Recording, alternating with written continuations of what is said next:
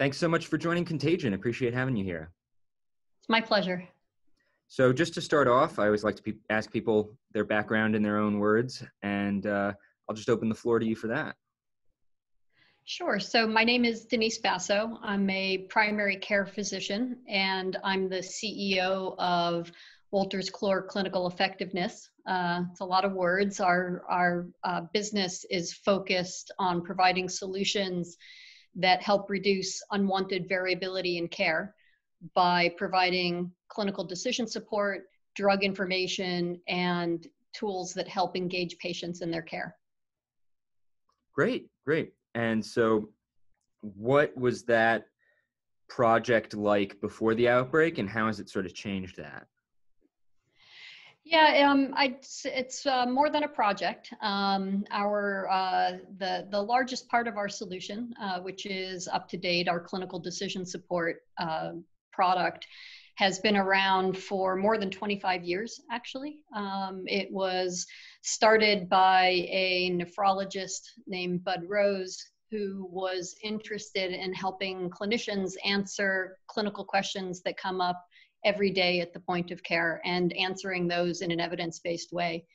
And over the last 25 plus years, we've expanded that to include all of medicine, and we're now used by about 2 million clinicians around the world. So you can think of it as like a Google for doctors, only better and evidence-based. And that UpToDate, even before COVID-19, was typically accessed more than 1 million times a day around the world to answer those clinical questions. And we have data to suggest that about 30% of the time when clinicians access UpToDate, they're actually changing a clinical decision. So before anybody knew what COVID-19 was, you can think of us as impacting, somewhere around 300,000 clinical decisions a day around the world. So it's interesting because in a way, we were extremely prepared for something like COVID-19, because what our practice is for all these years has been to try to take this vast medical literature and synthesize it into something that clinicians can access quickly at the point of care, that they can trust, and that they can use to help them make decisions. So if you think about what happened with COVID, those things were never more needed than after the pandemic started spreading around the world. And with that spread, there's been this urgency on the part of researchers to publish information, but that also, and that's understandable, but that also introduces certain contradictions with the desire to have accurate science. And so I'm curious, what, regardless of the situation, are the standards for empirical basis? Because you've talked a bit about this isn't just anybody's stories. This is peer-reviewed type of evidence-based stuff. So what were kind of the standards before, and how do you apply those then to a situation in which so much of what we're learning is coming out through these like preprints and all of that? Yeah, it's a great question. So we have for many years really tried to perfect, to the degree we can, an editorial process that makes sure that we are getting things as right as we can get them. And we actually, it's really a mission and it's a responsibility of ours to get that right, because we know that clinicians are not only accessing our content, but they're actually changing their decisions, impacting patient care based on our content. So we feel a huge responsibility to make sure that we get these things right. So we've established an editorial process that I think is pretty unique. We work with around 6,000 experts around the world, so clinical experts around the world. We have our own internal clinical experts as well as experts in clinical epidemiology or evidence-based medicine. And we read the world's literature. And that's, even in the best of circumstances, it's nearly impossible for physicians to keep up with the medical literature. And even if they can keep up with the medical literature, to be able to understand what all of that literature means, not just a single study, but how all of these studies relate together, and what should they actually do. And so we have, again, taken this process to an extreme of combining the best expertise with the best evidence, and really giving every clinician in the world access to the best expertise in the world. And so when, that was in a normal state. To give you a picture of how the world has changed a bit since COVID-19, at the end of January of 2020, there were about 50 studies published on coronavirus, most of them coming out of China, which makes a lot of sense. By the end of April, that number was about 7,000. And as you have articulated, about half of those actually were coming out in the pre-publication literature. And that's even in addition to all of the guidelines and additional sorts of sources of information. I can remember in early February watching videos of physicians in Italy and some of what they were experiencing and what they were recommending. So, forget even the publication or publications of the pre-publication literature. There was all of this other information. Academic centers were putting out their own guidelines as they were beginning to see more and more of these cases. And so what we've really tried to do, and what our expertise is in looking, first of all, we've got the people and the experts and the bandwidth to actually read all of that. And so we do that very well. And then we tried to disambiguate all of that information and do it in a way that, again, meets the quality standards that we've always had, but also have to do it in real time. If you think about it, every day there is a new question being asked, and every day the answer to that question is new.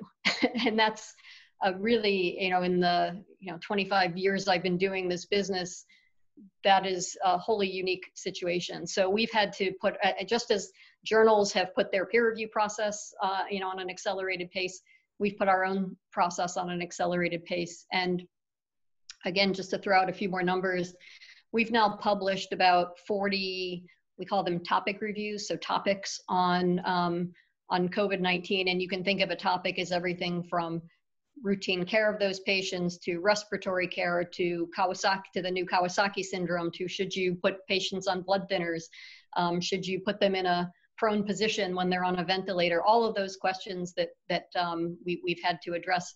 And all of those topics together have been updated more than 300 times in the last 2 months. So it just gives you a feeling for the scale of information that we ourselves have had to synthesize and disambiguate, and not just tell these clinicians what the information is, but really try to make specific recommendations so that they can care for these patients. Right, to actually be able to draw something from this huge body of literature is important. I agree. And so are there any examples of maybe where we've been hasty with the way we've interpreted, not we, the royal we, the scientific community, where excitement has kind of come out of some of these pre-clinical results and it's caused lack of caution or anything like that? Yeah, I mean, I want to be careful because I think the pre-clinical or pre-publication, sort of literature is actually important. It's what allowed us to quickly understand what the genome was of. Yeah, it's not black and white, absolutely. Yeah, and so there's definitely a place for that. But you think about, I mean, the classic example would be hydroxychloroquine, so the anti-malarial drug that received a lot of press. Some early studies suggested it might be effective. Some later studies suggesting, well, maybe not so much. And there's still a lot of, there's still some ambiguity there. And that's one of those cases where, it's difficult, but we have to, again, take the evidence that's available, but also apply a little bit of knowledge of how to interpret those data, as well as a little bit of the expertise in general, and help clinicians understand what to do, but not kind of do that in such a hasty way that we make the wrong conclusion. So that's a pretty classic one that I think has, we've seen quite a bit of evolution. Even the antiviral drug remdesivir, which, the early studies were all case studies, suggested a pretty massive effect. When the first randomized controlled trial, it was stopped early and published early, even that one, it showed an impact, but we had to be very careful and really look into the data and understand what happened, so we could best advise which patients should use that drug, and the likely impact, not only which patients actually, but when in the course of their illness is it potentially most effective. So these are the sorts of details that you don't get from just the headlines of a study, that you really have to look into it to understand and to draw reasonable conclusions. Right. I mean, even with remdesivir, absolutely. And that's the thing about even hydroxychloroquine, is that new information is going to come to light. We don't have the final say on it, and people are just trying to interpret based on the stuff we have now. And so it's certainly helpful to have that being interpreted on the fly. So is there any other aspect of the platform that you wanted to highlight, or something about the general situation we're in that strikes you? Yeah, I think, a couple of things. So, first, I think one of the really interesting pieces of this pandemic, and kind of watching how care is being practiced, and just watching how physicians are working so hard to do the best they can for patients, is it's a reminder of what a cohesive community physicians are around the world. And so it's been very interesting to watch, I think, the exchange of information between physicians. And we've tried to, because we probably have the largest community of physicians in the world, we've tried to facilitate that exchange in some ways. So we've launched, call it a Q&A feature, but allowing physicians to ask very specific questions that perhaps we haven't answered, so that we can make sure that we're getting all of those answers out, not only to them, but to the rest of their colleagues who most certainly need it. And also just really encouraging feedback, because although we have an editorial process that we think is quite good, we really view that the whole world is our peer review. When you have a community of 2 million physicians, you learn a lot about what's going on in the real world, because the medical literature doesn't always replicate the real world. And so I think the community aspect of this has been very interesting. I think the other thing that I would highlight is, I mentioned at the beginning that we have other products within our portfolio, and one of them is a patient engagement product that we call Emmy, and not forgetting the patient side of this, and the need for patients to be educated in every aspect, from how they protect their families if they've had an exposure, when to seek help, if they've already had the virus or been in the hospital, what things are important when they go home to recover. And if you think about how inundated our healthcare system has been, the physicians and nurses and all the other allied health professionals, having technology that can help outreach to patients has actually been very critical. And that also has extended to things like like telehealth, where simple things about how to come prepared for a telehealth visit. So I think it's important that we've spent a lot of time focusing on the literature and on getting the right information into the hands of clinicians, but also getting that information and the right information into the hands of patients it's important under any circumstances, but again, that's been, I think, highlighted for me very well during the pandemic. I mean, yeah, especially with the strain that the healthcare system is under. I mean, that has huge clinical consequences. So that's a great thing to point out.